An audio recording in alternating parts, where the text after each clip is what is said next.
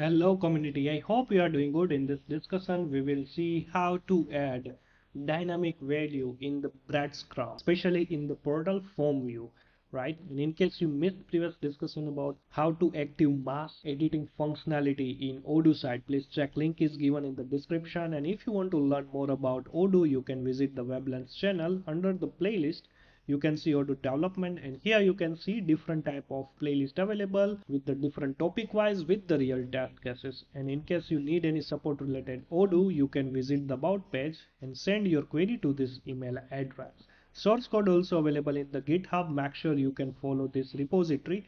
We have some social media pages. Make sure you can follow to get the latest notification.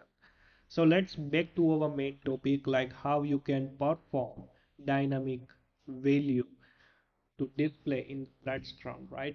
So for example, to understand more, here you can see I will open this form view, right?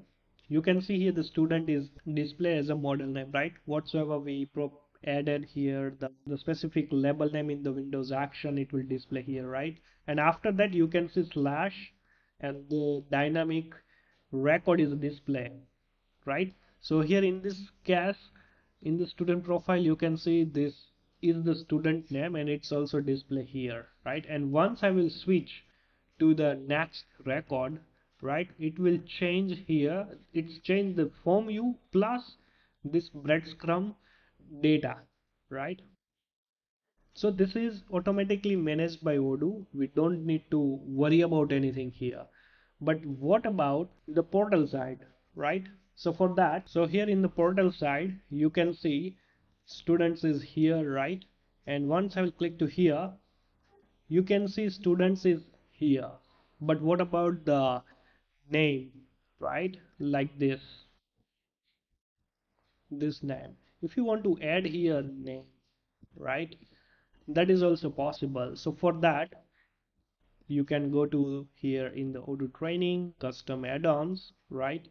In the portal, especially in the controller, and here let's open this view, the portal template, and this is our breadcrumb. You can see here the portal breadcrumb, right? And the first thing is we can go to this form view, right? So this is the form view, and here we return as a Wells, right, dictionary. And here you can see we are adding some data in the wells, right? So this is the object you can see here, and this is the page name, right? So let me copy this page name and I will find out here. Okay, so this is the li tag here, right? And here simple I will do is slash span t dash out, and simple I will use here the object student.name. So whatsoever you want to add any data, any type of data you want to display, right, for the specific record set, that is also possible. Now here we have to upgrade this module. Why? Because we change in the XML side. So for that I'm going to upgrade this module in the backend side.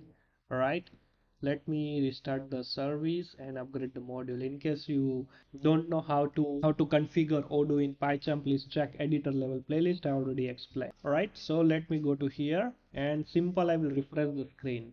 You can see this is the Jethalal, and you can see the record is also the student, right? If I will click to the new record, right, it's also display like this. Now you can also see here in the quotation, right, sales order, and then after this dynamic value. All right, so here we also implemented the same feature, right, in the form view, in the portal form view only.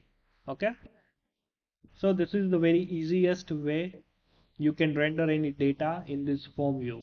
If you have any doubt related this topic, please comment below, and see you in our next session.